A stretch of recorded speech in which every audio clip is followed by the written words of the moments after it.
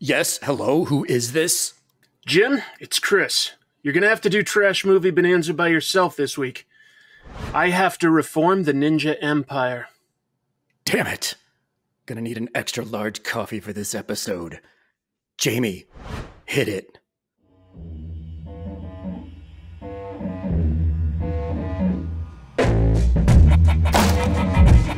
Trash Movie Bonanza with your hosts, Jim and Chris.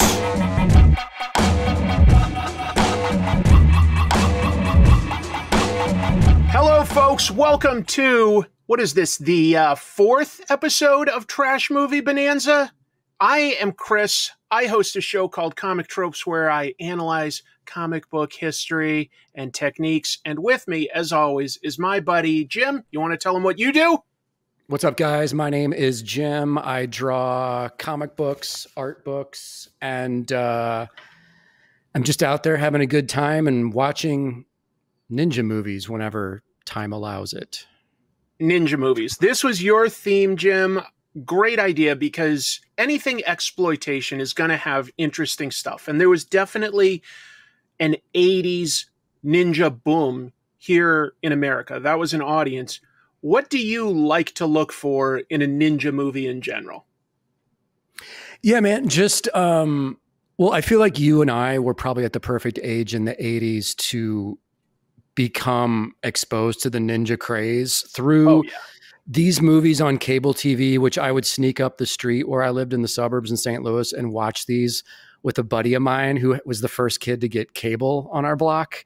Because that's so funny. My folks didn't get cable until I was in 8th grade. So they didn't know. I didn't have cable at all. I didn't have cable at all, like growing up until I got to college.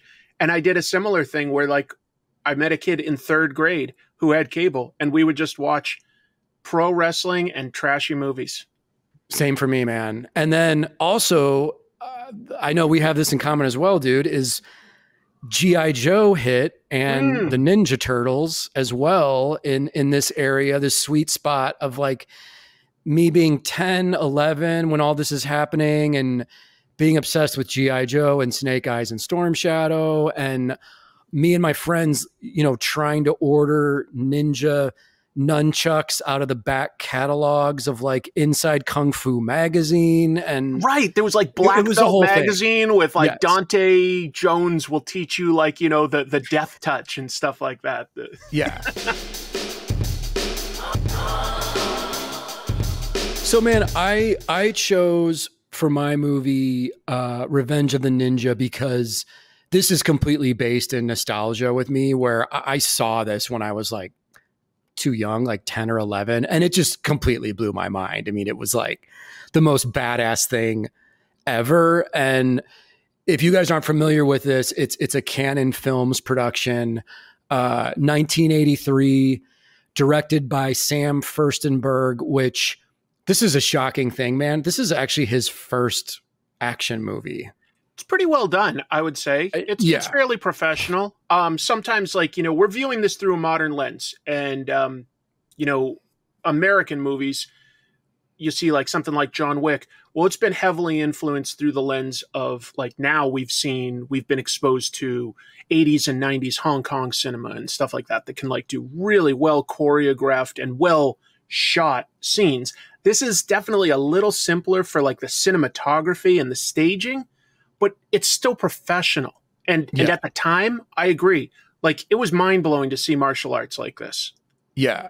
And Chris, the thing I love about this movie is it is no nonsense ass kicking. I mean, the script is fairly tight. It's no nonsense. There's no scene of dialogue or exposition that lasts longer than 4 minutes, probably.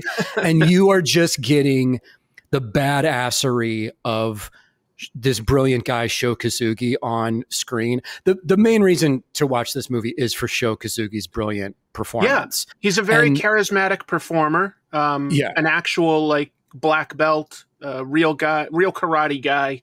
Yes. And he's got a good screen presence. I'm a little surprised, aren't you, that he doesn't have more credits? He had this sort of brief window in the early to mid 80s, including this. and then he sort of like he did stuff, but he didn't rise to, you know, your Jackie Chan type level. He didn't become that. That's a good point to make. And the other thing is like, cool. you know, he made his debut in Enter the Ninja, which came out in 1981 from Canon Films. That kind of started the ninja movie craze. It really did. Enter the Ninja starred Franco Nero, who is the guy who plays Django in the Django movies. Oh, okay. He's a mustached dude who's like the main character, and Sho Kosugi is the bad guy in Enter the Ninja. Everyone who saw Enter the Ninja, including the producers, were like, okay, well, Sho Kosugi's the obvious star here. For the next ninja movie, give him the movie. Make him the star. Make him the good guy. And as long as we're talking a little bit about the behind-the-scenes stuff, this formed basically a trilogy of movies at Canon. Because then they did Ninja 3, The Dominion or Domination? I always mess that up. Domination. Hey, got a guest star today. We got a ninja cat in the background. We got a ninja cat back there. What's crazy about that is then they sort of they gave Sho Kosugi the sort of villain role. It was a much smaller role in that one. But Canon, have you seen that documentary about them? Electric Boogaloo? Yeah, it's incredible. It's fantastic. What, like, you know, all things considered, a fairly short-lived company, a little on the cheaper side, a little more on the exploitation side. And at the same time, the movies they produced, pretty damn entertaining, including this one. Oh, yeah. And like I said, Canon knows their audience. And like with Revenge of the Ninja, they know people want to see ass-kicking, ninjas, weapons, boobs, violence, destruction, and that's what you get with this flick, man. It's the movie. Before even 5 minutes in, we've gotten most of the things you just listed. Yes. Movie. Yeah. The movie starts off, and in less than 3 minutes, we basically have a bloodbath in Japan where Sho Kosugi's family is taken out by an evil clan of ninjas. For the comic book nerds out there, it's the Punisher's origin story over in modern day Japan. A little kid gets a ninja star to the head. Yeah. Dude, as a kid watching this kind of freaked me out, like what level of seriousness it was sort of at right away. You know, so shows. Can you please stop? I love you, but come on, scoot. Oh, dude, he's seeing the Garfield phone, and he's probably like, I want to be in the room with this Garfield phone. Getting jealous of the Garfield phone. Jim, I'm sorry. I'm a little distracted because I've got a guest, but I do want to talk about this movie. Just go with it, and I'll just deal with this. Oh, yeah. So the intro, you know, we're moving very quickly with Sho's family getting murdered. Sho and his American friend Braden show up and see the horror of Sho's family being taken out. The ninjas are still around. He had a wife, he had kids, he had a dad. Like they're all dead. Kind of interesting to note that Braden was allowed to just run around with a gun. If you've been to Japan, you know that that's not easy. But whatever, you gotta. Braden just whips out a gun. He and Sho are ready. We keep calling him Sho, but the character's name was Sho Kosugi. Yes. Should we do Sho or Cho for the movie review? Let's just call him Sho Kosugi because he's him, man. Yeah. He plays himself. He's a badass. It is him, yeah, and he deserves the glory. So right off the bat, we get to see Sho's skills. He's taking out these ninjas. We have high octane ninja action. Braden, we don't know about his ninja skills yet. He's shooting ninjas. One of my least favorite things I will say within ninja stuff is as soon as you bring in a gun, it levels the playing field too much. I want to see martial arts. So I like to see good excuses for guns getting just knocked out of people's hands and stuff like that in a martial arts movie. But my favorite part of this fight, like the only one I have to comment on is, Sho actually catches an arrow with his teeth. Yes. That's the level of skill that he's at.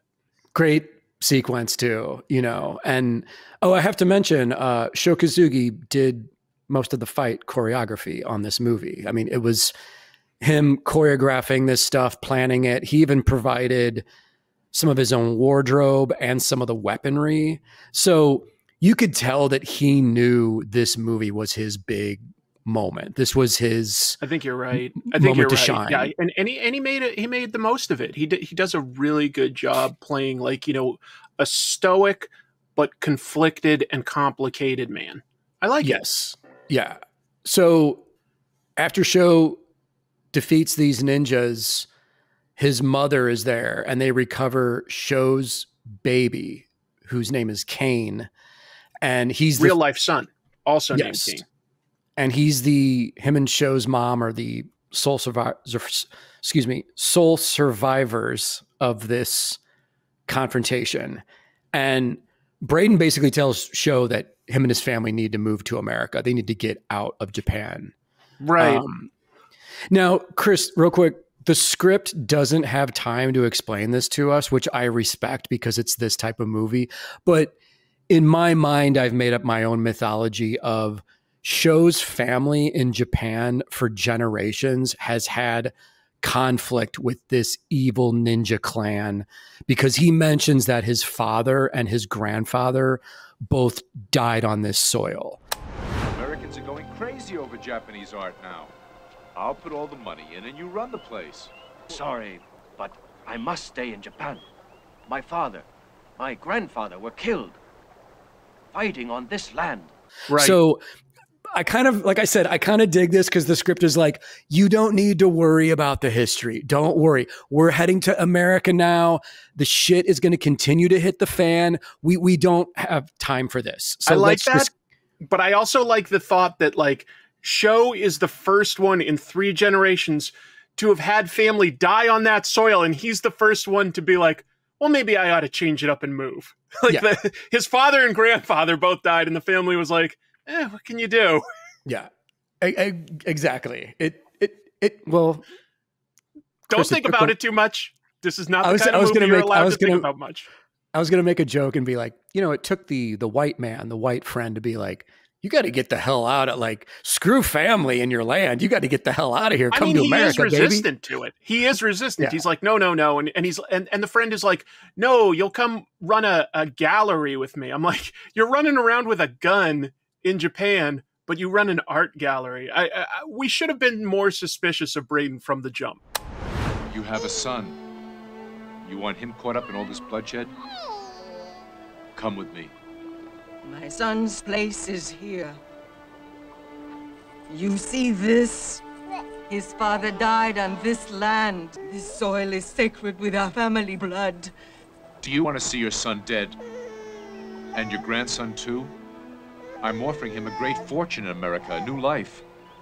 Things move fast. We cut to 6 years later and we're in Los Angeles. And Kane has grown up a little bit. And we see Sho Kosugi's son, Kane, grown up and being harassed by school bullies. Not just bullies, multicultural bullies. Yeah. This is like a rainbow coalition of diversity as far as bullies go. Everybody was represented. Excellent point. These are 80s elementary school movie bullies, Chris. Every 80s gang was a very diverse gang. That was how it was portrayed every time. Yeah. And we get to see little Kane kick some ass. Like, it's fun. It's in the family. It's in the blood. He's got the ninja training. What's funny, Jim, is that the scene isn't like he throws 1 or 2 punches and the bullies are scared off. It's a full fight scene. And I was like, these bullies are very motivated bullies. Yeah. Like, they just keep going for a while until they finally have had enough. And Kane takes some hits too. I mean, he's not a perfect fighter. So it is this whole thing of like, you're getting the full spectrum of these kids, and you know, some of them are fighting dirty, and you know, it's Sho appears and kind of grabs his son and is like, what did I tell you? No fighting in America. We've no violence. Left behind the ninja ways, and grandma shows up and is like, no, I'm here to remind you that you should be training your son in the family way and in the secrets of the ninja. She has a fantastic line. Jamie, please include this. You must teach him the way of the ninja. And then she's got this jewelry that she got on like Temu.com. I did not bring him here to America to fight in the streets with fools. Joe, it does not matter where you raise him. You must teach him the way of the ninja. It is the family tradition. This bears the sign of our family. And when I die, it will be yours. It's like their family crest, like this a crane. And it even shows up later on Sho's ninja outfit. It's like their family. Yeah, which means he had to go to the trouble of finding like, you know, an embroiderer or something. It was like, this is my family ninja emblem, and I need you to put it, you know, here on my black ninja suit. Totally. Yeah, man. So we have a great setup of where Sho and his son and their family is, and we kind of cut to them next in the dojo of the art gallery where Sho is explaining to Kane that their new business is importing these Japanese dolls. Sure. His sword has been fused shut with like a garbage bag twisty tie. It isn't much. You know what I'm saying? It's like, and he won't break the seal because he's not going to fight anymore. Yeah. They've left their ways behind, but they're still training to honor tradition. And it's, hey, it's good exercise, right? Yeah. And this is another excuse for Sho Kosugi to kind of like show off his son's abilities. His son is doing these sword exercises, and it's impressive. Like, the kid knows what he's doing. It's cool. Clearly. And he's acrobatic too. This is the hallmark of a ninja movie versus just a martial arts movie is a lot of acrobatics for no reason. People doing backflips and somersaults. This has a little bit of it. Not as much as the next one, but a little bit of it. Kane does a backflip, I think. Right. And you're right, man. And it looks cool on film, so that's why it looks great. It's there. Who cares? Yeah. So is this when we got introduced to the sort of love interest? Kathy shows up, this blonde woman in her red karate gi with no pants. And she makes a point of saying that. Yeah. And I think Jamie should include that line too. I just want you to teach me the way. Well, if you want to work out, you forgot your pants. You really think I forgot? Yeah. And so she kind of sends Kane on her way, and then we learn that she is tied in with Sho's business. She's kind of like helping him out. And then we have this, the assistant to Braden, basically. I think that, like, you know, essentially, like, back then it would have been called a secretary. It's like an admin assistant or something. And, you know, Braden gives her special responsibilities, but I'm pretty sure that that's her actual paid job. Yes. Yeah. And it seems like Sho makes a comment of like, oh, I wish I was paying you. And she basically comes on to him. She tries to seduce him. And that's where we get him saying like, oh, you forgot your pants. And she's kind of like, I didn't forget. I forgot. So, but Sho is not interested in this nonsense. And you know, that sort of speaks though to like a bigger thing. Like, Asian men in American movies, like, were sexless for the longest time. Like, she came onto him, but I'm pretty sure that they never really kiss or anything like that. You know, they don't have like a sex scene.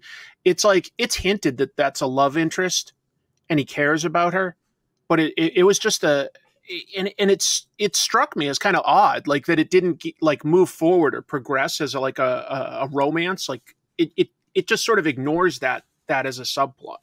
Right. Which was just, I guess, a product of the time. Do you also think that Sho wanted to portray his character as his wife was murdered in Japan? He's you could argue it. Such a strict, disciplined, stoic guy. He's not going to mess around with any of these American women while he's in LA. Maybe I'm reading into it again. I'm creating my own mythology for it, but it works. It certainly what you're describing works. Yeah. But yeah, we're dealing with the dolls, which is, I gotta say, a very strange business to have gotten into, because I've been to Japan many times. I'm sure that they do make dolls. I've never really taken notice of them as an important cultural export. Right.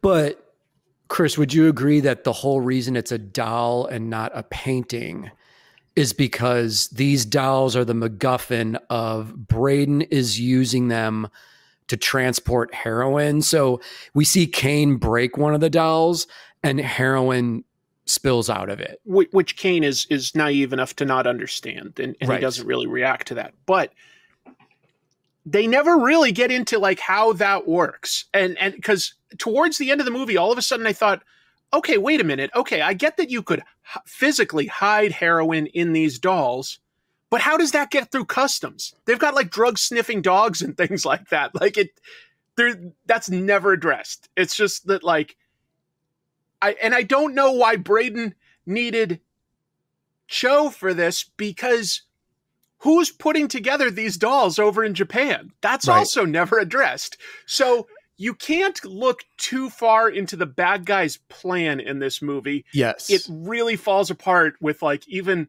the tiniest bit of scrutiny. That's not why we're here, I guess. But yes, Braden is smuggling drugs is the important through line that we learn.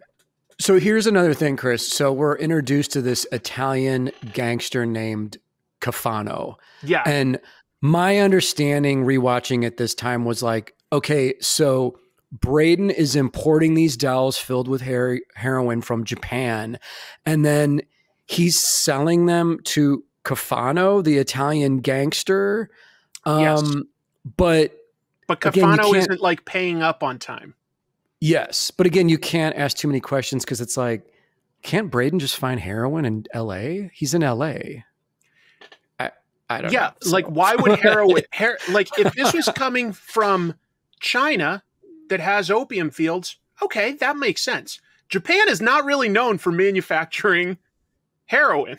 So I don't get that at all. It's also funny that there's this huge Italian sort of gangster organization when this movie is clearly shot in Salt Lake City, Utah. It is in the middle of nowhere. And I only say clearly because there are a lot of shots of the mountains behind the city. Yep. So it's not New York City. It's not LA. It's not Chicago. It's not one of these big cities that has crime problems. We're in the middle of nowhere. That was cracking me up watching it this time, man. It was like all the beautiful snow-capped mountains in Los Angeles. In the background of every street shot, it's like there's no palm trees. But there's gorgeous mountain landscapes. You know, so I guess it wasn't too hard for either Braden or Cafano to become these crime lords in the middle of nowhere. Right, and dude, I love Cafano and his Italian stereotype mobster gang. I thought of him as knockoff Joe Pesci. Deal was, I get the money the minute the dolls are here. A few more days ain't gonna make no difference. A big difference. They want the rest of the money today in cash. Now, what am I supposed to tell them? About Bavangu. Capiche? They're awesome, and they are completely like 1980s action movie Italian gangster stereotypes. Cafano's nephew is wearing like the stereotypical sort of suit, tailored suit top, but blue jeans for the bottom. I was like, that doesn't strike me as like Italian gangster, but it does strike me as 1980s. It's wild, man. And so Braden, this is where we learn that Braden is also a ninja, right? Yes, because Braden and Cafano have a conflict over the payment, right? And boom, dude, we cut to Braden loading up a suitcase of ninja weapons, and now he's like a supervillain where he's transforming into a silver metal masked ninja and taking out Cafano's henchmen, basically. I liked his look. And I like Me that too. he wore that silver sort of Oni mask because it differentiated him from, you know, eventually the good guy and stuff like that. And no matter what, it just looked cool. It was a good look. It looked honestly like, you know, a Marvel supervillain or something. It was a good look for a movie like this. Definitely, man. And, you know, as a kid, this gave me almost like Destro vibes from G.I. Joe. Good. Yeah, totally. Totally. You know, where, because as a kid, I didn't know what like an Oni mask was. I didn't know anything about Japanese tradition or art. So to me, it being a comic book nerd, it had these super villain, almost like comic, you know, ideas behind it of the visual. So not a lick of Japanese spoken in this film, by the way, folks. Not like so much as like an arigato. It's all English, so don't worry. You can enjoy this movie. This was made for America, baby. Yes, it was. And is this where, you tell me, like, I think I remember what happened next. So real quick, I'll go through it. We have a mob informant who gets murdered. A homeless guy with an eye patch. And I was like, that's a mob informant? Oh, okay. Just on the streets in public. It was decent. And then after that, Chris, we get the, I have in my notes, I have it called, I have it labeled the sexy hot tub murder. Yes. Where a dude and a girl, and this is when I'm a little kid and I'm watching it and I'm like, oh shit, like, oh, naked girl. Okay. Like, me and my buddy are like, hope your mom doesn't come in to like rewind that part, you know, and completely. And, but yeah, that's Caifano's nephew. That's why that would be a big deal. Yes. So Braden the ninja kills them too. And then, man, right after that, we get introduced to, I guess he's the main cop guy, the lieutenant guy who, at the crime scene, at the murder scene of the nephew, Caifano shows up and we see that him and the lieutenant know each other. And the lieutenant's kind of like, what's going on? What is this, the beginning of a mob war? You got to let me know. And Caifano's basically like, screw you, I don't know anything, you know. 30 minutes into this movie, like basically a full third. I mean, I guess you could technically say this is the end of the first act, but it's pretty late in the movie to be introduced. There's the cop, and then the cop gets introduced to the karate teacher guy, the American karate guy. Yeah, Keith Vitale, who was like a world championship actual like martial arts badass. You can tell he knows his stuff. It is kind of funny when the cop goes to sort of like, you know, introduce him. He's just teaching his students in this like hallway. It's not even a gym. It's just this hallway in some building. I was like, what's going on here? Yeah. And you know, man, I'll give props to Keith Vitale. His character's named Dave. He's obviously not a great actor, but like he's serviceable for the movie, and he's a likable presence. He's likable. He's not annoying. And you know, his whole reason for being there is because he can kick ass and look good on screen. In real life, that's the reason. But in the movie, the reason is that the cop is like showing him X-rays of broken bones, and he's like, you know, like, we can't figure out what did this. And he's like, only a guy who studied karate his whole life could break bones this way. I was like, that's not true, but yeah. Okay. This was big. This was Keith's big acting scene where he had to respond to more than 2 lines of dialogue. But again, man, the joy of this movie is it's like, this scene is not going to last for more than 3 minutes. Like, we've got ninjas, we've got ass kicking. Let's move this along. Let's just keep this thing going. Yeah, you know? like there at this point in the movie, there's a few tiny exposition scenes and stuff. None of that's really important enough that we need to address it, in my opinion. We can get to like the next time Caifano just sends a group of henchmen to beat up Sho. Yeah. Including a Native American prominently. Yes. Yeah. That again is like movie thug guys that, by the way, I mean, doesn't take a genius to figure this out, but all the dudes in that scene, all professional stuntmen, obviously. Oh, clearly. This whole scene is just based around awesome, ridiculous stunts. They're selling every punch, like flipping over cars and like, you know, hitting the ground hard and stuff like that. Yeah, it's hilarious. My favorite moment, though, and Jamie, I'll give you the time code for this, is when that Native American gangster does the slow-mo jump off of the second or third story with a crate, smashes a crate over Sho's head from like 3 stories up, doesn't even faze the guy. Right. But this is so awesome, man, because it is, again, it's showcasing Sho Kosugi, and in this scene, he's just this completely unstoppable badass. They beat the shit out of him. He beats the shit out of them. They jump in their van to escape with his dolls. He chases down the van. He flips and lands on top of the van's roof. He smashes through the windshield. There's a fight in the van. There's a fight back on the street. He gets dragged by or Sho like gets thrown out the back of the van, and he's like hanging on like Indiana Jones style. The only thing is he's getting dragged dick down on the street at like 30 miles an hour. And I was like, good Lord, this guy's tough. Yeah. And dude, to the point where Sho Kosugi takes a tomahawk to the chest from the Native American dude and just keeps kicking ass, you know, and he's dodging bullets. Yeah. That was good, actually, rolling out of the way of like bullets at close range. I was like, that's kind of cool. It was a good scene. It was a really good long scene. I will say, you can tell if you look at it somewhat critically, and I was, because we're watching martial arts movies this week.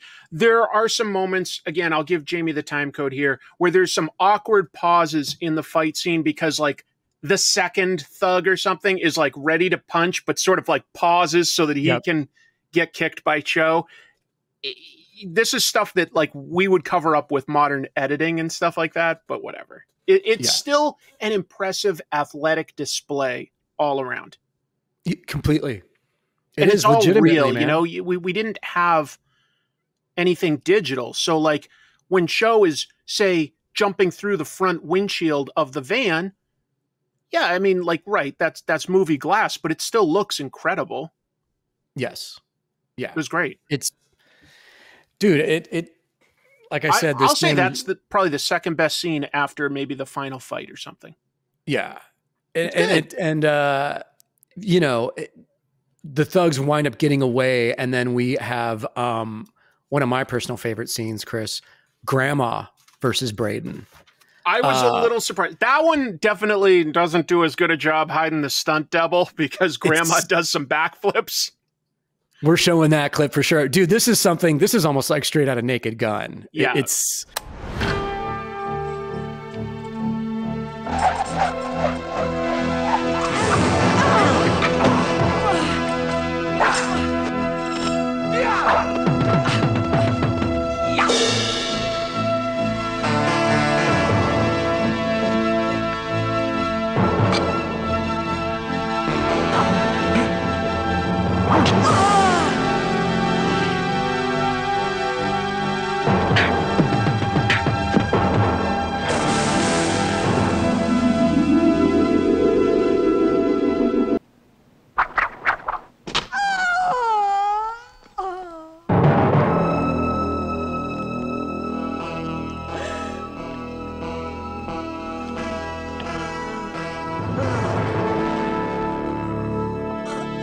Braden has snuck into the dojo for some reason, fights Granny. Does he kill her? Yeah, he kills her. Yeah. Yeah. And shoves the sword through the sort of a paper wall that she's hiding in. And Kane sees this, and then Braden goes after Kane. But there's a little chase scene there that's almost Home Alone-esque. Not quite. It doesn't quite get funny, but it's right on the edge. Yeah. And dude, it's cool though, because that's like, Kane is too quick and small, and he's able to kind of, you know, like outfox Braden. And yeah, I liked it. He's freaked out and takes scrambling around. Off. And we see Sho returns to the dojo and we see that he discovers his mother is dead, and, you know, he takes the necklace with their, you know, family symbol on it. And you know that it's going to be like, here's where the Revenge of the Ninja part comes in, you know? Right. But the only thing that undercut that a little for me, Jim, is that that's an emotional moment. And then there is this, one of the hardest cuts I've seen in editing. It just cuts to one of Braden's henchmen starting to assault Kathy. Oh yeah. It's tonally and like just this hard cut. It just, in media res, this big fat guy is trying to, you know, essay this woman. And I was just like, wow, didn't give us a moment to breathe on that emotional beat, but okay. Right.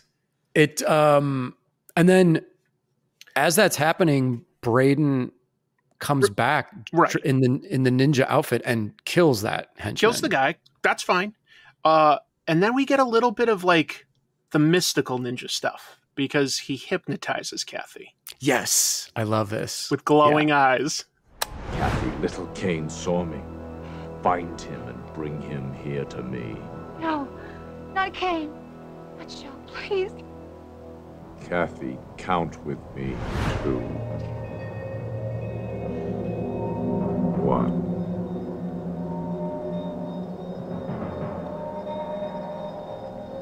Now go and get him.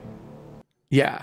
Dude, as a kid, I was like, holy shit. Like he has powers. I think that ninjas need a little bit of that, because otherwise you can just do like martial arts. But ninjas should have like this. I like them to have both crazy weapons and a little bit of mysticism. Yes, I agree.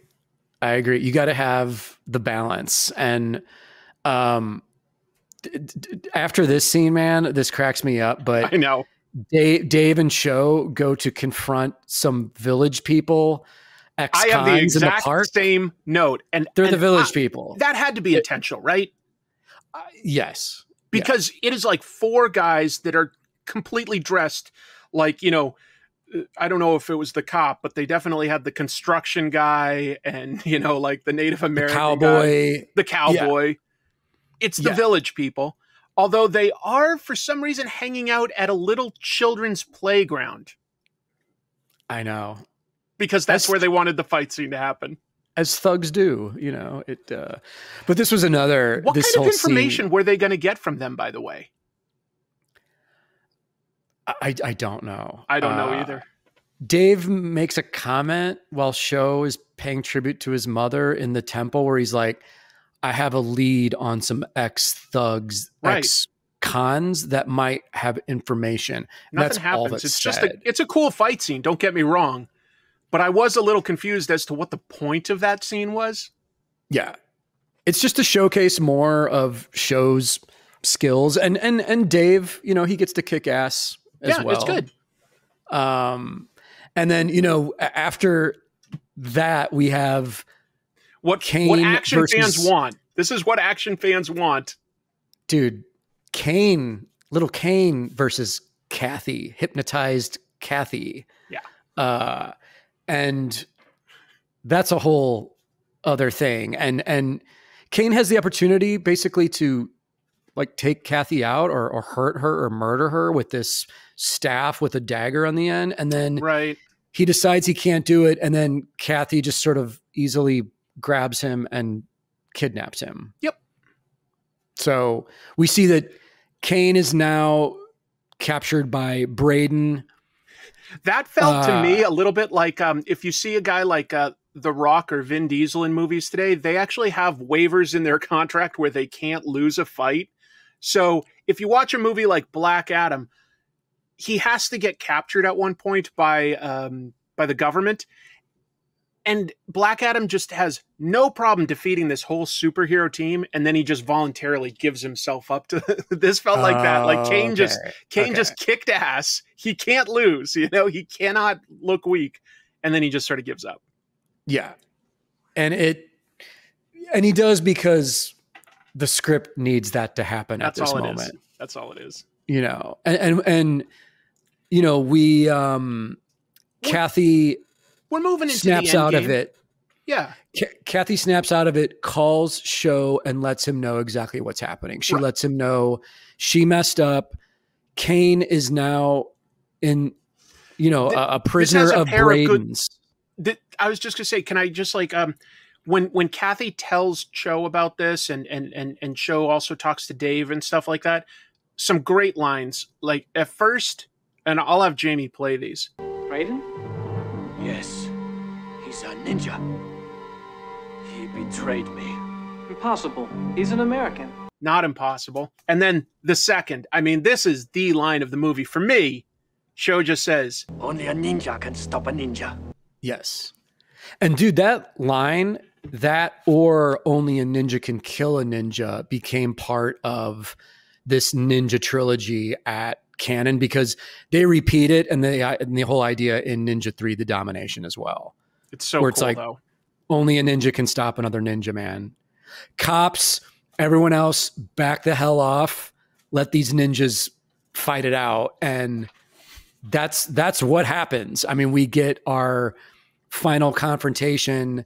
Oh, but before that, I do have to make a note of, we get an awesome thing of like Braden and Sho showing up at the building where Cafano's gang is based at. Right. And we see them taking out different members of the gang. They each sneak into the building as ninjas. Yes. Yeah. That was actually kind of cool. The rappelling across the buildings. It was I awesome. like that. That was Brady, Yeah. right? That did it that way? Yes. Or was that? Yeah. It was cool. Yep. And Sho uses the climbing claws on his hands and feet to scale the building. I liked it.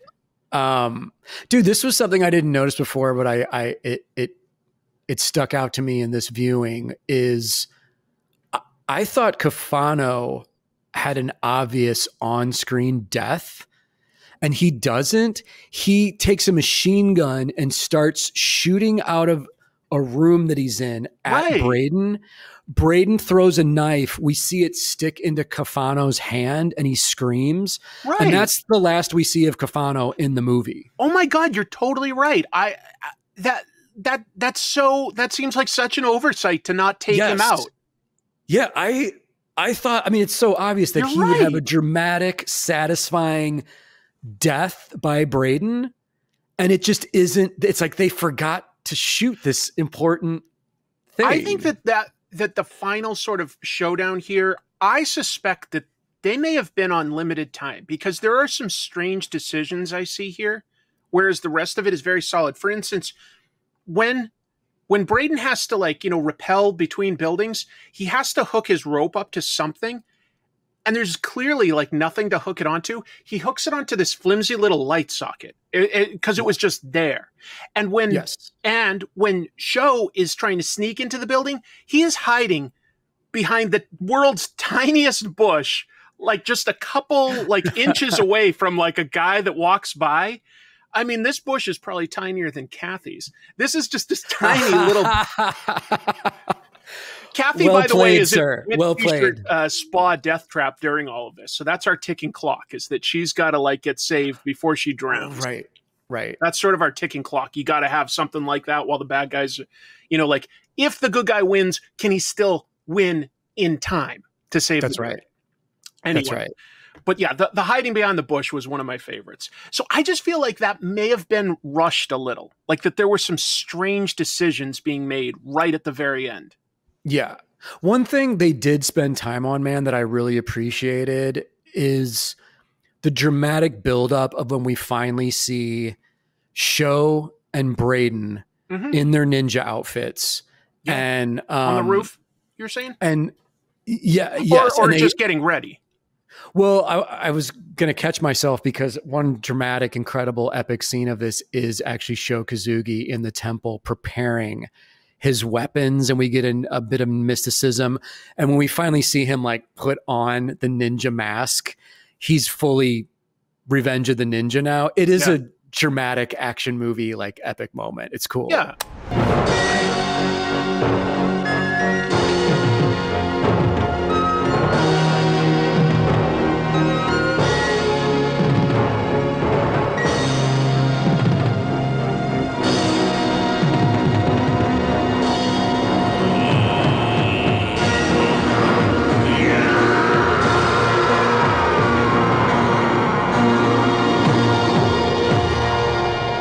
really remember the music, but I know that it served the scene. It was that was all definitely edited well. It's building up. You know that there's a big confrontation coming.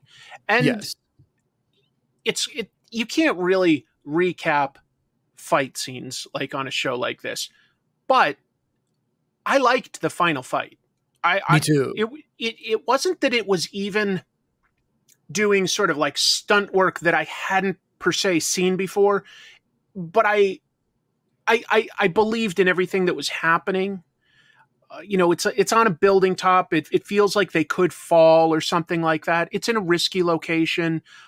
It looks good. It's well shot and clear. There are those weird Utah mountaintops everywhere in the background, but it was a good final scene where there were stakes. Like Sho had to, defeat this guy that had betrayed him.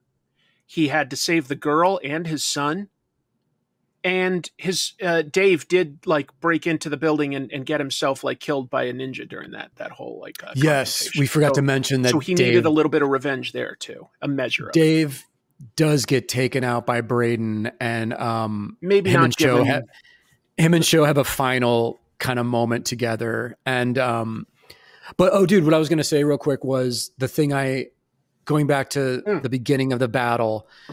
The two of them see each other. They do their dramatic like flips through the air and land on a tennis court. And that was funny. We have a cool ninja kind of mystic moment where they take the time to like bow, get on their knees, and they're doing like the ninja like poses and stuff like that. Like Jamie, like you can superimpose a ninja mask.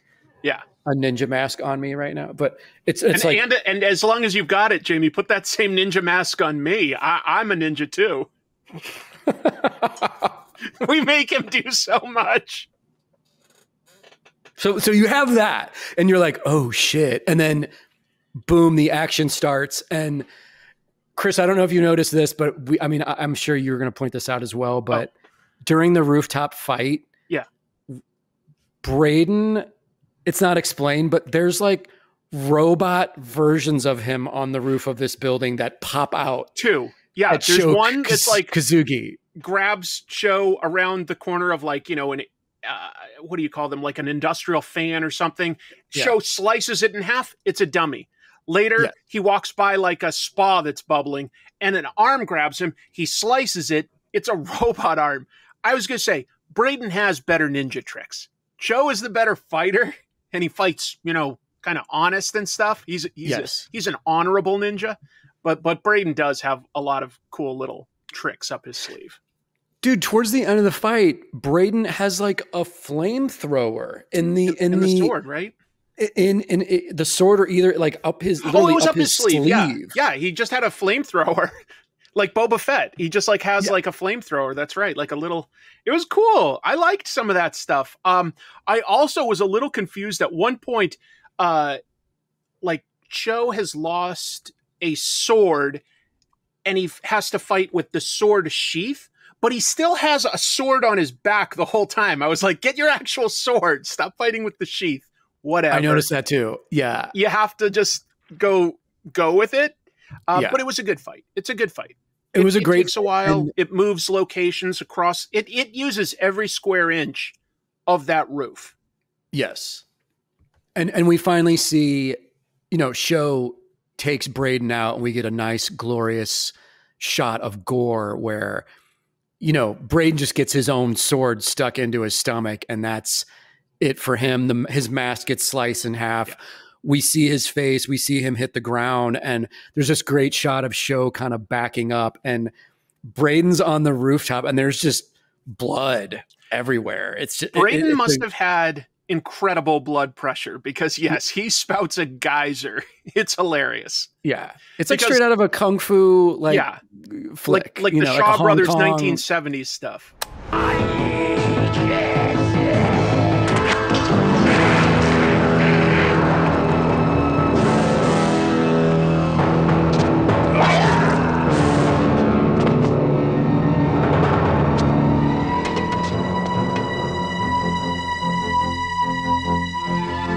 Yes. Yeah. And then we see, I guess Kane must have rescued Kathy, right? Yes. Because all of a sudden they just show up. And the only thing I'll say to that is, Sho, where were your priorities? His priority was all about getting revenge on Braden versus finding his missing son. He just trusted his son to take care of things, I guess. He's a like, little weird. My son's 8 years old. He's had ninja training. He'll be fine. But we do get, you know, Kane and Sho reuniting at the end of the movie in 1 second. Kathy and Sho acknowledge each other. Yeah. And then, dude, boom, we got the credits and we're done. It ended, but I wouldn't necessarily call it abrupt. Everything that needed to be resolved had been resolved. And that's true. And they cut to credits like in a reasonable amount of time. And I only bring that up because when we get to the end of my movie, it's the most abrupt ending in cinema history. It's amazing. My choice for a movie this week was 1985's Ninja Terminator.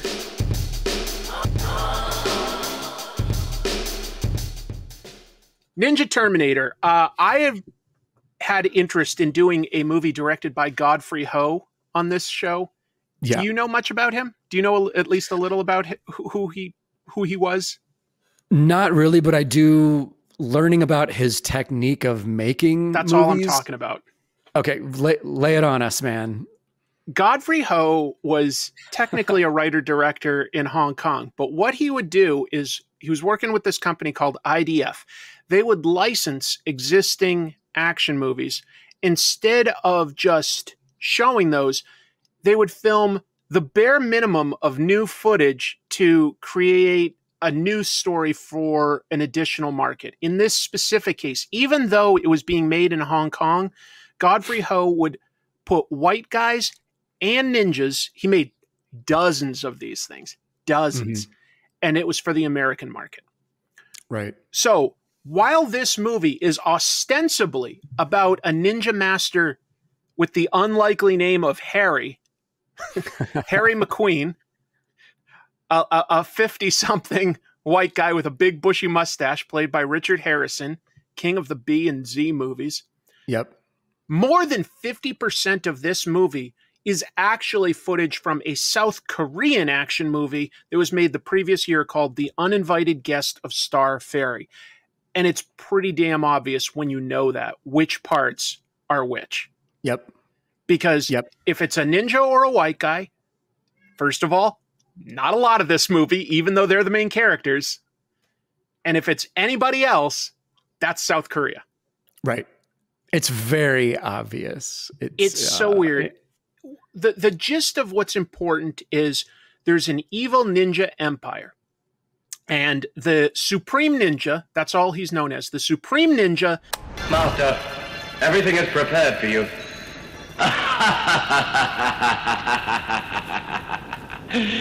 Greetings to our master. Has his 3 best ninjas bring him pieces of, it looks like a little goblin toy, but it's like, it's a statue that they call the Golden Ninja Warrior. And if you own it, you are impervious to harm in like the body and the arms. It's 3 pieces. Yep. By the way, I don't know about you, Jim. The version of this film that I saw was cropped, not widescreen, was cropped. And so there were lots of scenes where important stuff was happening off camera. I know, man. I know. And starting off, like the very first thing, there's a piece of the statue put down, but all you can see is like the tiniest little bit of like a hand with like a sword handle. And you're like, oh, okay. I know. I couldn't find like a proper widescreen version of this, like the proper ratio. No. Version. I don't know if it exists, to be honest. I really don't. Like this would have been released on VHS in a time where they did not do widescreen. So it may never have been transferred to widescreen. Yeah.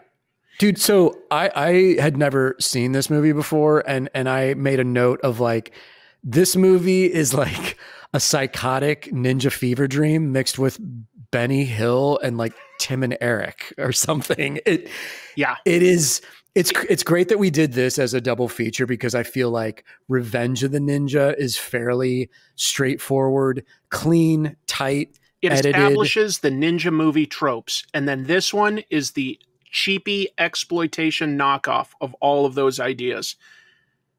Completely, but also mixed with almost like an art school experimentation because it's so oddly chopped together. The tone is always all over the place. Sometimes it's a little funny. Sometimes it's a little like sort of light, goofy action where like, you know, the henchmen are sort of bumbling buffoons that are going like, ow! And other times it's just flat out violent. And then the ninja stuff is just like, they're supernatural.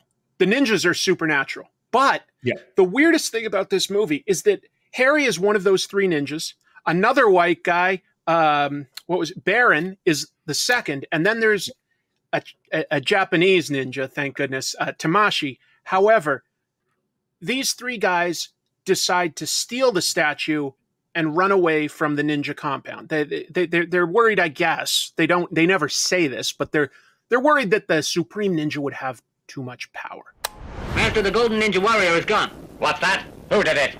Harry, Baron, and Tamashi. They killed all the guards and they got away.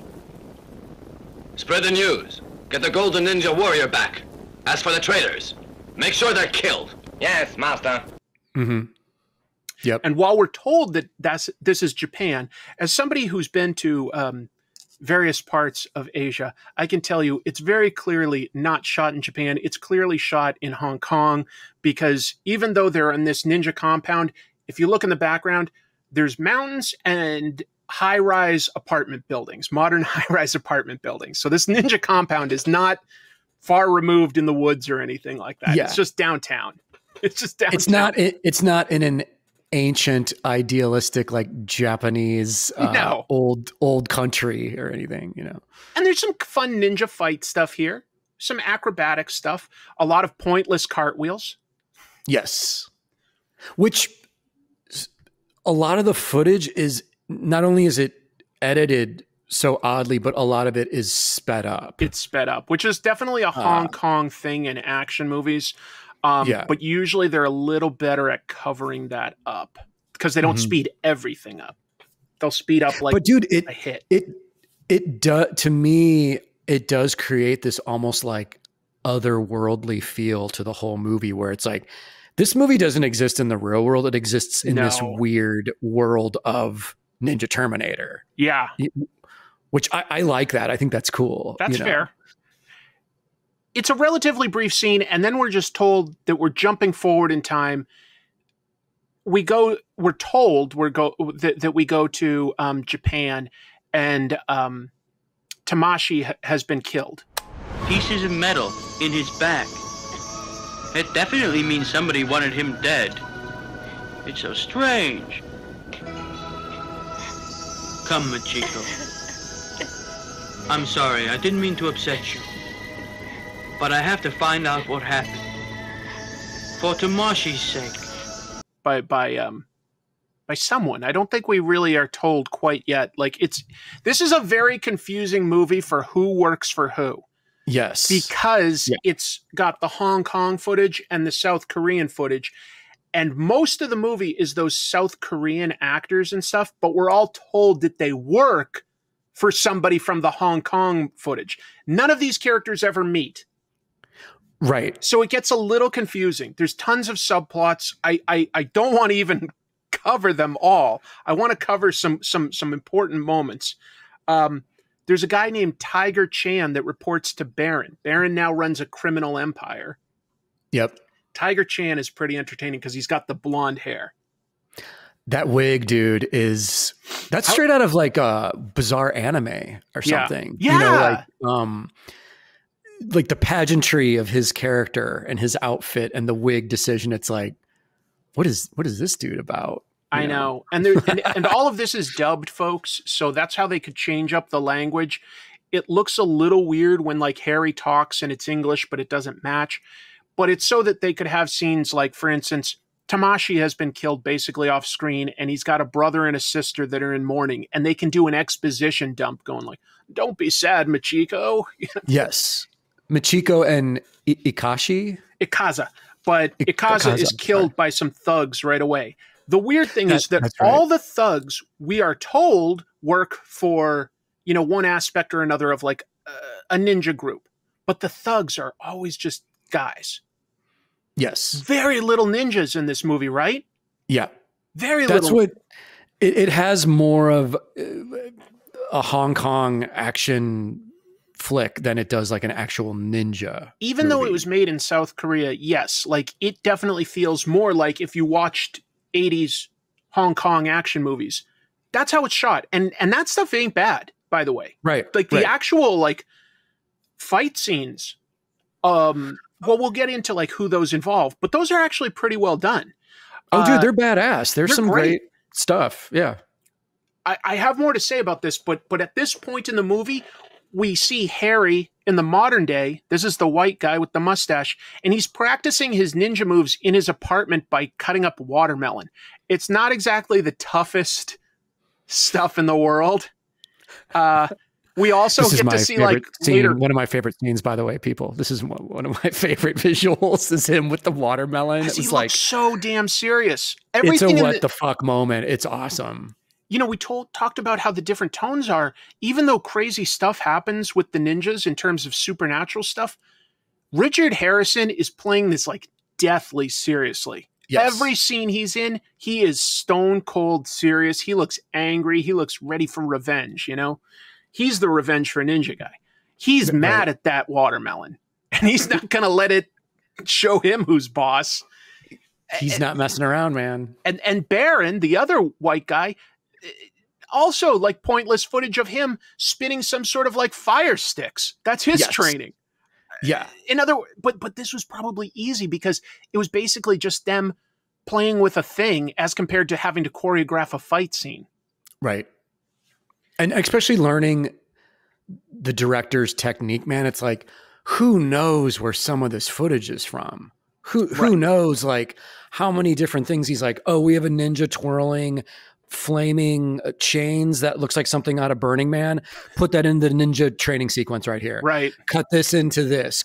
And it's like that explains the whole experience when you watch the movie, when you know the directors, how the movie's made. Otherwise, you're just confused why things like this happen. The next scene is Harry at his apartment gets a phone call on his Garfield phone. Yes. Which I'll explain. The movie doesn't. He gets a call from a guy named Jaguar Wong. And Jaguar Wong, folks, is the guy that we see in most of this movie. Jaguar Wong does everything, but supposedly is a henchman for Harry. Right. Because that's from the other movie. Harry and Jaguar never meet. Yes. Dude, it's Jaguar's movie, basically. It is. And he's great. He's awesome on screen. He kicks tons of ass. He does. But he's not a ninja. I mean, he's just a guy. Like you said, he's a henchman of Harry's, or he's working for Harry. Yeah. And so I was like, this is so weird because, like I say, Richard Harrison as Harry plays everything seriously, and he's taking a phone call from Jaguar Wong about, you know, these evil ninjas are looking for, you know, the statue. And he's on a Garfield phone. Nobody addresses the Garfield phone. The Garfield phone is not played for laughs. The Garfield phone just happens to be the phone that Harry has. It is absurd. It is so absurd. Yeah. But apparently, I read up, like, and Godfrey Ho intentionally wanted this movie to be made for the American audience. He had heard that Garfield was tremendously popular in America. So he thought, all you have to do, put an American thing in there. Wow. He didn't understand that it was absolutely ridiculous for, like, you know, a tough action guy to be talking on a Garfield phone. Yes, it's preposterous. It sticks out like a sore thumb. I mean, dude, the Garfield phone in this movie is the equivalent of Michael's Dino Jammies in Don't Panic. Oh, yeah. Where when you talk about the movie, you're like, oh, the ninja movie with the Garfield phone? Oh, I know. It overrides all of my memories. All I can think about is this guy just taking a call on his Garfield phone. Yeah. Even though it's like a pretty brief scene here. Yeah. There's so many little subplots at this point. It's probably not worth talking about all of these, but, you know, Jaguar Wong is basically tasked with talking to Machiko to try to find a piece of the puzzle. And he's constantly getting into fights with just thugs, not ninjas, but thugs that work for either Baron or the Supreme Ninja Empire. Yep. Good fight scenes. I would argue that the stakes are undercut because we're told from the beginning that this is a henchman. Even though this is the character we mostly see on screen, he's not the main character, and he's doing sort of like a task that isn't important enough for the main character to do. Mm-hmm. So it just always sort of feels pointless, these fights. Yeah. They feel so unimportant to the story, to moving it forward. Yeah. It's just stuff that happens. Jaguar is awesome, but you're right, because it's like anytime he shows up on screen, wherever he goes to ask questions or investigate or whatever, there are thugs that magically appear to fight him. There's like, he fights 3 guys that are playing catch on the street, and after he just beats their ass, he's like, where's this restaurant? They're like, it's right there. And it's like right next to them. Yeah. He goes to get his car, and a guy that's like cleaning cars just starts fighting him. Yes. Dude, my favorite is he goes to the pawn shop to try and pawn off the ring. And later, in a later scene, the pawn shop owner goes after him and they fight. Yeah. Which obviously must have been something in the original movie, but is not addressed at all in this one. Yeah. It's so much of this movie, just to be clear, is Jaguar Wong. And he's like meeting up with this girl, Lily, that he used to date, that dates a guy named Victor, who works for Tiger, who works for Baron. Like, it's so many levels down. Yeah. It's so many levels down. There's a guy named like Karada that works for the Supreme Ninja Master that's going around, and he tries to set up Baron and Harry against one another, since they each have a component, by throwing respectively. There's 2 scenes in a row where this evil ninja sneaks into a normal apartment building and like attacks the guy. Both times, by the way, it's kind of hilarious. Harry and Baron both sort of vanish and then appear as ninjas. It's incredible. It's amazing. But the important element is that he throws a ninja star at them and then leaves, and it's the other guy's ninja star. So he's trying to like set them at odds, but they kind of figure out right away. They're like, hey, you have my ninja star and you have my ninja star. The only guy that would have both is Yamato from the Supreme Ninja Clan. They figure it out right away. It's incredible. You want the Golden Ninja Warrior all for yourself. Look at this. Yes, that's my ninja star. This is yours. There's only one person who has our ninja stars. You mean Yamato? He's coming after us. He may have got the body of the Golden Ninja Warrior from Tamashi. There are so many little subplots, folks. Jaguar has a sex scene with Lily, and then later Lily has a sex scene again with Victor. We get both. And the sex scene with Victor especially feels out of place, just because these are like supporting villains. They're like way down the chain, and we get like a full sex scene with them. Yeah. Dude. Everything feels like it's designed to eat up screen time. Yeah, for sure. On this one. And dude, speaking of screen time, what about the incredible Harry asks his girlfriend what's for dinner scene with early the drunken on, and with the drunken crabs. She's like, I'm making drunken crab. She screams. She's dropped the crabs all over the floor and is scared. And Harry just like pulls out a ninja knife and throws it. And we're shown that it's like stuck in a crab who's like wiggling around. I was like, I hope they didn't hurt that poor crab. That would be inhumane. I assume not, but who knows? It's Hong Kong.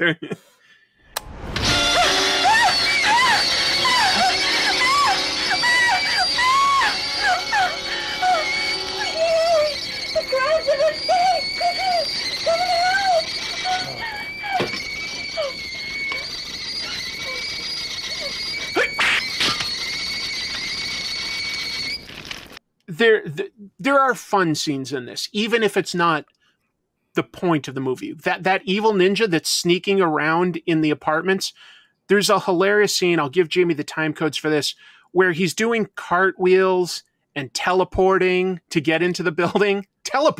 Little teleporting. Amazing. And then a somersault down some stairs for no reason. Yeah. Like nobody's there. He just like sort of puts his hands down and does this little somersault down the last couple steps. It's adorable. That's what ninjas do. That's what ninjas do. They're always moving. One thing I do want to address before we forget is, what are your thoughts on the messenger robot toy? That's exactly what I was getting to, fortunately, Jim. Okay. This is another standout thing about the movie for me. So strange. Harry hears something at his apartment. Obviously, you can tell Harry spends most of his scenes at the apartment. I swear, Richard Harrison must have only had like 2 days to like do all of this. Yes. Like, just nothing. He opens the door, and this knockoff Transformer toy looks basically like a kit bashed Omega Supreme, if anybody remembers that. Walks in and says, "You have 3 days to reform the Ninja Empire." And that's when, or you have 3 days to return. You have 3 days to return, like, you know, the statue. And that's when Harry makes his second call on the phone and tells Jaguar, "I have to reform the Ninja Empire."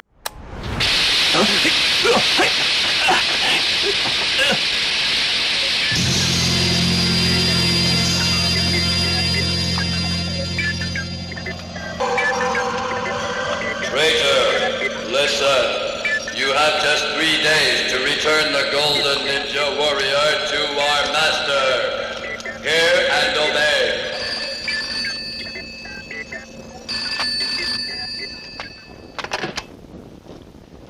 Listen to me. Traitor, I believe that you've received the death message from our Ninja Empire. Ninja is supreme and you have double-crossed it. Why did you do that? The Ninja Empire is evil. I have to reform the Ninja Empire. Greatest line of the movie. And also, dude, visually, I don't know if you noticed, but Harry's holding the receiver like here. It's not at his head. It's like... We're going to do it like this. Yeah. Maybe it was dirty or something. He didn't want to get like that on his ear. Good point. It's like, that's not how you use a phone. Come on, people. Thank you to my friend Matt for lending me this. This is hilarious. Thank you, Matt. How did he have that phone? Is that his wife got it for him sort of as a gag gift because he had one as a kid. Oh my God. I think I did too, to be honest. I think I had that phone when I was a little kid. Wow. That's amazing. Yeah, and later, by the way, that same robot, or at least one that's just like it, also comes to Baron's house carrying a VHS tape. Yes. There are, see, because the characters in the Hong Kong footage can't physically interact with the main characters in the South Korean footage, they're either doing phone calls or they get videotapes that are showing footage from the movie so that they know what's going on.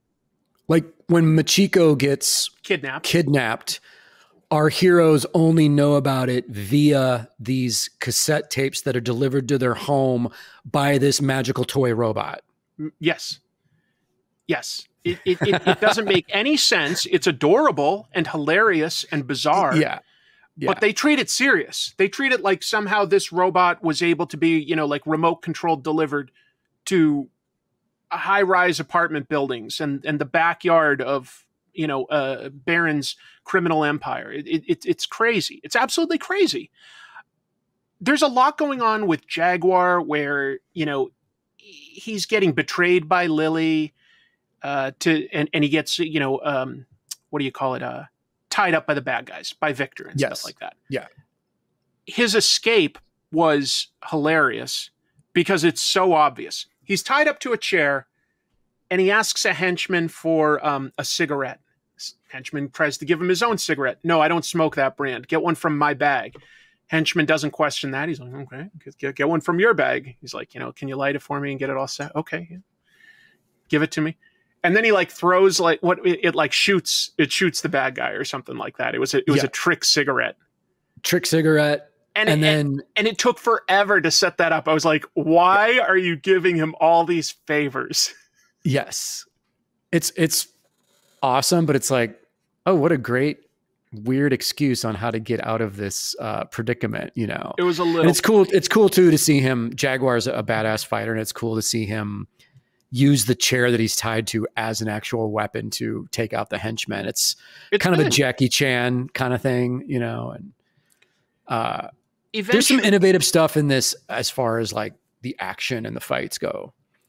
Eventually, Machiko is still kidnapped and stuff. And Harry again uses his phone to call Jaguar and tells him, kidnap Lily because Lily's dating Victor, and we'll do a swap.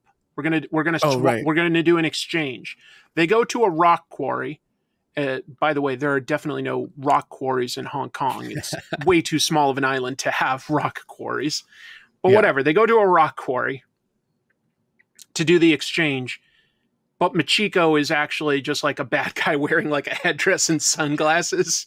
Yes. Yeah. That cracked me up. That was awesome. They didn't bring Machiko. Okay. Jaguar has to save Machiko.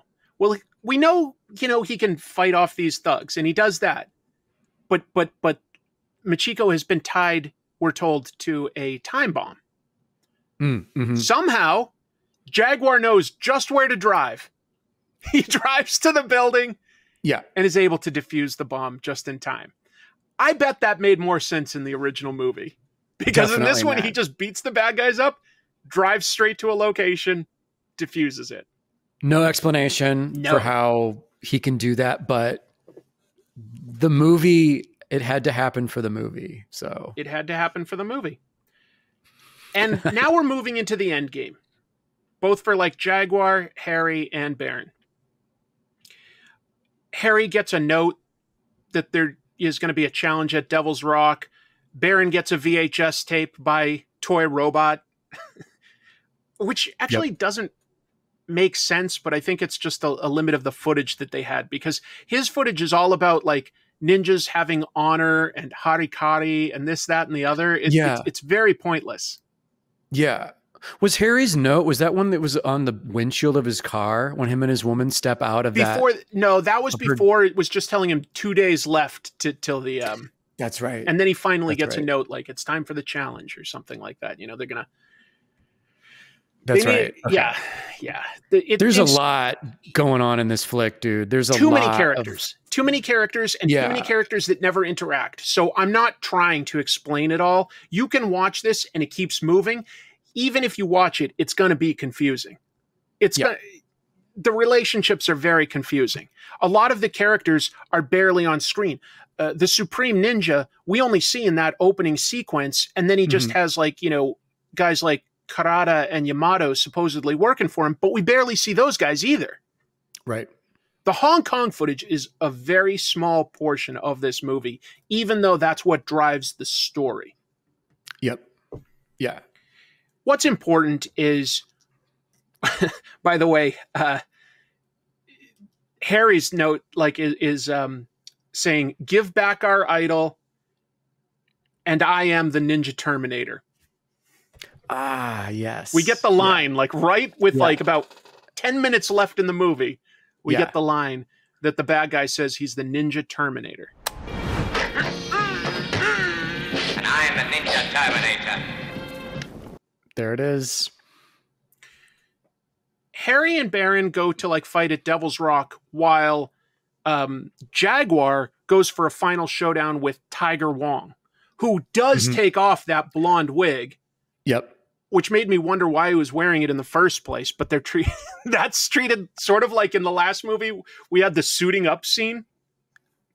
The equivalent here is just that Tiger Wong takes off his wig and now he's way more serious and his outfit. He reveals like his black like battle outfit underneath, which is not like armor or it's just street clothes basically. But yeah, it's this moment of transformation where you're like, oh, I guess he's in like badass fight mode now, but it isn't really he leveled up. Dramatic or I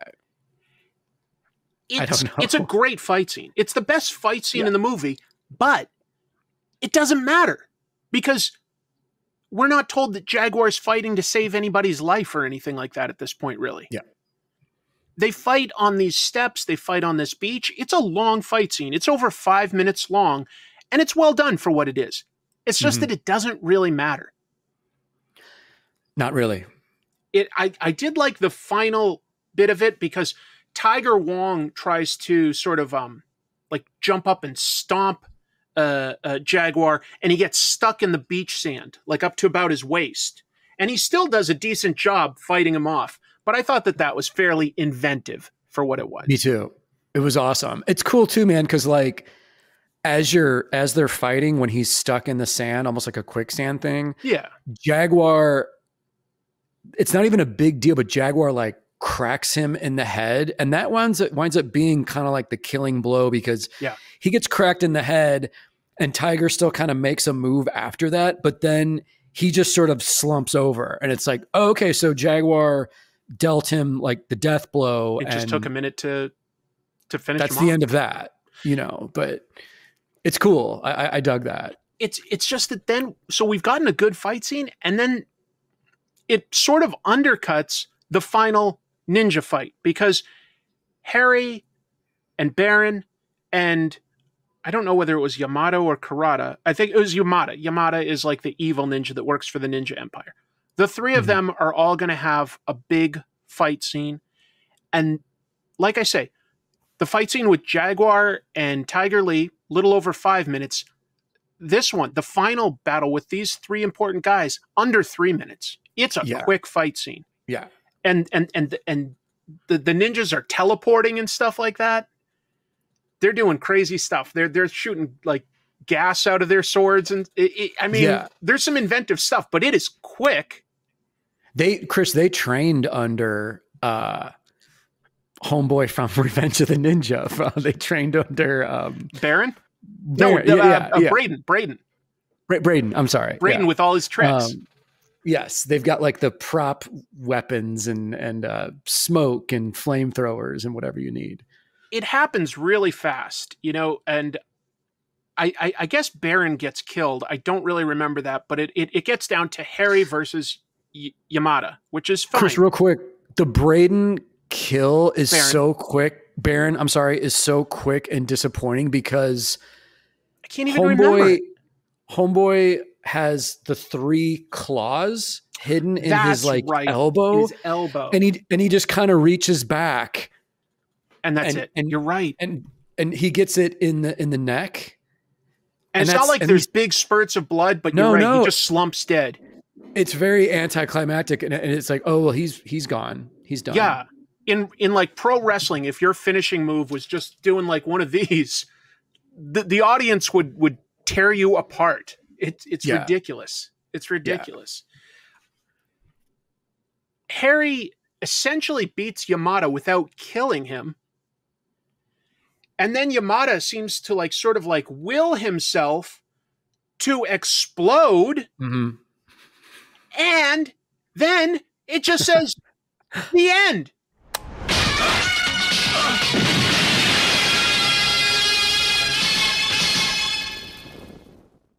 No credits. It just ends. Yeah, it's incredible. There's no denouement. Harry doesn't like reunite with his wife or like secure the ninja statue somewhere safe or anything. Just in the background, like Harry's in the foreground, Yamato in the background, explodes, the end. I was like, what? It's amazing. That is the most abrupt ending I've ever seen in a movie. Yeah, it's wild. We are done. Yeah. But Harry does put the 3 pieces together, and we as an audience, we assume we know, like, okay, well now he's the Grand Master Ninja or whatever, the Ninja Supreme. Except then they made a sequel. But right. Sort of. But dude, holy shit, yeah, this is like, okay, we're done, we're over, this is not even any closing credits. Like no music, no nothing. It just ends. Like we get like, there's not even like the end against a black screen. They put the end up on screen while Harry is there and Yamato's smoke is like, just still exploding. And it's just the end. Boom. That's a great point. Yeah. It is stunning. This movie, though, it makes me curious to check out more Godfrey Ho productions. But at the same time, it's like, this is a specific type of fun, bad movie to watch where I say this every episode, but if you're with friends and you're having a good time, it's awesome to have it on and you can laugh at it. But if you're trying to get a story and hang out alone at night and relax and watch a movie, like this is like a psychedelic experience almost, watching this flick for the first time. Oh my God. You know what? It's like, I would even argue that some of the martial arts fights that Jaguar Wong has might be more technically impressive than some in Revenge of the Ninja, but I don't care about them because the character, we're always told, is just a henchman. He's not driving the story forward, the story that we're told. So this movie is a very strange, surreal experience, like Jim said. It's fun and funny, like unintentionally funny, but you're not going to get the same satisfaction that you do from a movie like Revenge of the Ninja had a story and had definable characters. Yeah. If you ask me to define who is Harry McQueen, this ninja badass, I'd be like, I don't know. I mean, I know he's got a girlfriend and a henchman. I know he owns a Garfield phone. I couldn't really tell you too much about his personality. I can tell you things that he owns. Yeah.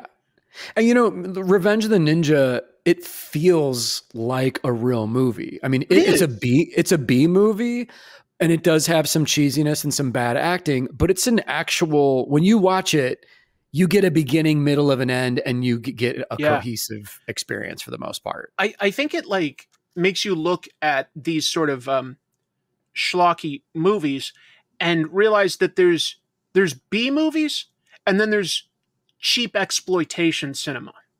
Good point. A B movie is still usually going to have, you know, some professionalism to it, even if it's like sort of a cheesy story or something like that, you know, or a lower budget.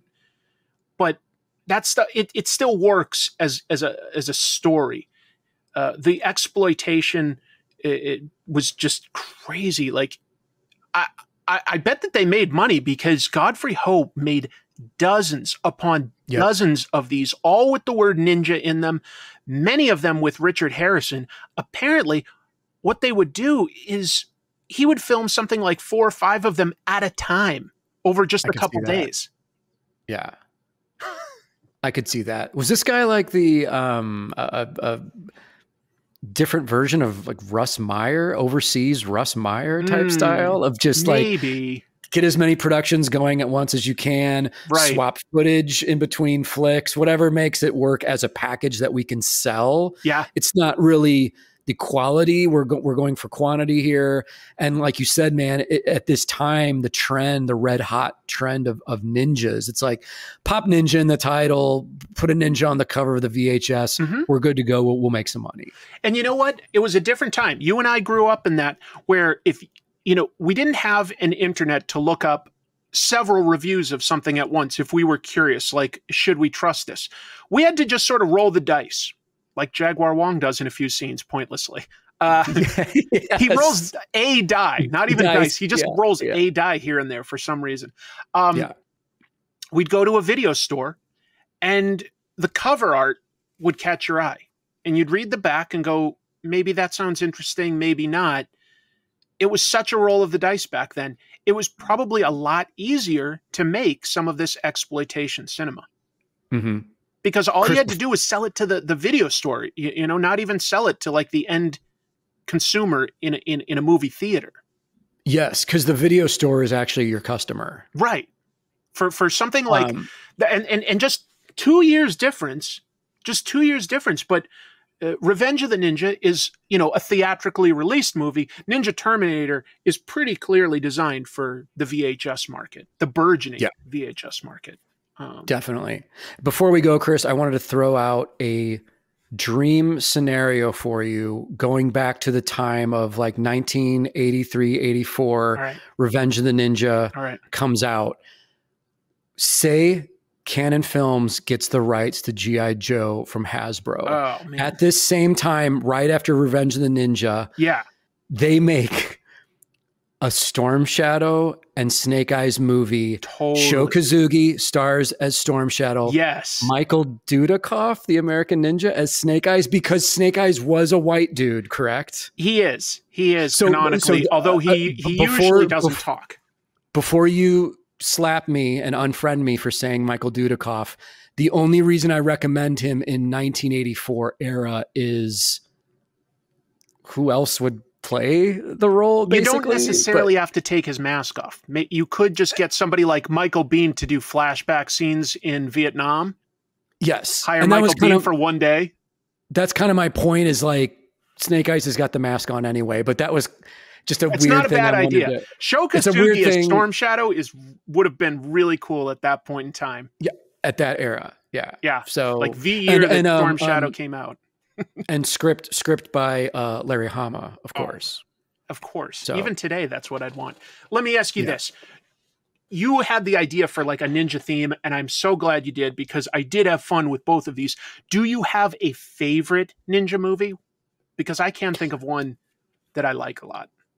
You know, Revenge of the Ninja is at the top of my list. And a lot of it is, I do have to admit, a lot of it is based on nostalgia, because this fueled my imagination and my love of everything ninja as a kid. I would also highly recommend Ninja 3: The Domination, directed by the same guy who did Revenge, just because it's so funny and bizarre. I almost and has Sho Kosugi in it. Yeah, I almost selected that as mine, but I didn't think we needed to do 2 Sho Kosugi movies back to back. But maybe someday we will look at that one, because it's more bonkers. It's weirder. It's I would say, if it counts, Teenage Mutant Ninja Turtles. If it counts. Yeah, I feel you. The 1991. They're ninjas. Still a classic, they fight ninjas. All the fun. Yeah. Yeah. Yeah. So that'll be my choice. This was fun. I don't know, like, necessarily what we'll come up with for a theme next. Maybe we won't have a theme, but I had a great time. I sincerely did. Thank you so much for like bringing me back to something I had not really watched in several years, was ninja movies. Oh man, my pleasure. This was an awesome one, and I think it's a cool idea to introduce themes whenever we want them to the show. But I also think it's cool to have the old standby of like, well, yeah, we've got thousands of different schlocky horror movies to watch. We really this was just a quick little break in our journey of like schlocky horror. This was just a fun break. I agree. I think that there should be there will always be a lot of horror, but every once in a while maybe we'll do like, knockoff post-apocalyptic movies or giant monsters like that are not Godzilla. Things like that. There are things that we could get into here and there. Definitely. Alien movies. There's some good like alien horror movies. Oh yeah. What do you want to plug? Yeah, guys, check out my links below to my website, jimbafood.com, and social media. You can score books, prints, etc. Shout out to fabulous Jazzy Jamie Wood for edits and production. We also have the pop-up book which Chris is grabbing for me right now. Yeah, that's available at propositionpress.com, my buddy who engineered and manufactured the book. So check that out, folks. And you've got a new ballpoint sketchbook, right? Yes. I need to send you one of these, dude. I'll get your address when we're off the air. And then, folks, on this channel, every Monday I do a live stream, usually have an interview, but always recap the comic book news and comics that have come out. And then I've got my channel Comic Tropes, where I do more edited, deep dive analysis videos about comics, because I kind of like comic books. Me too. Got any conventions scheduled for the summer yet, Jim? Or is that still far away? Yeah, I just confirmed Heroes Con. That'll be in June. That's my next appearance. And then I'm also doing Dragon Con last weekend of August going into September. It's always that Labor Day weekend. Yep. So those are the two I have coming up. Yeah, I'm not like tabling at any, but I'm definitely planning on going to New York Comic Con in the fall. Do you think that there's any chance you'll do the Lake Como festival again?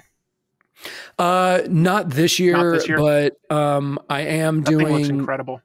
It's so good, dude. I'm trying to get back for next year, and then I'll also be in New York in October, because I do New York every year, man. That's always my best show. And I know you have a million things to do, because like that becomes a networking event. But if there was time, maybe we should like try to do something in person.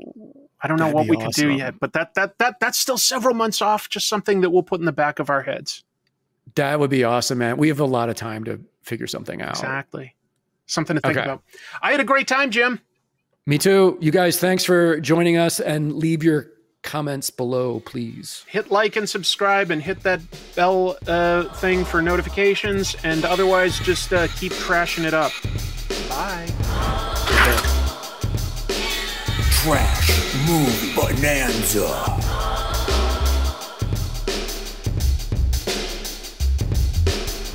Like and subscribe.